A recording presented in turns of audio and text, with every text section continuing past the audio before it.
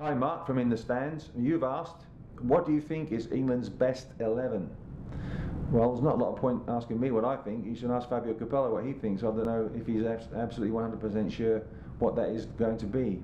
I think he has a starting 11 that he'd like to play, but not so much in the early stages. We've got two group games left. I think he'll play 4-4-2 in those games and then probably branch out to a 4-3-3 when it comes to the knockout stage. So I still think that Gerrard and Lampard can play together in the middle of the park, but they must have someone like Gareth Barry behind them. On the left of midfield, I'd play Joe Cole. On the right, Aaron Lennon or Sean Wright-Phillips, one of the two.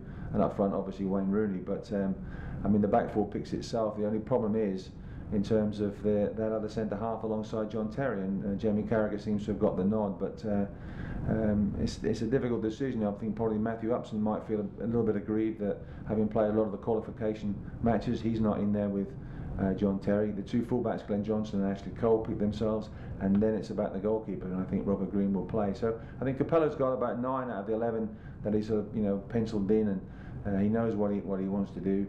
It's the other two positions and the shape of the team, I think, which does concern him. But he's had plenty of time to think about this. He knows the opposition very well. He knows what he wants to do.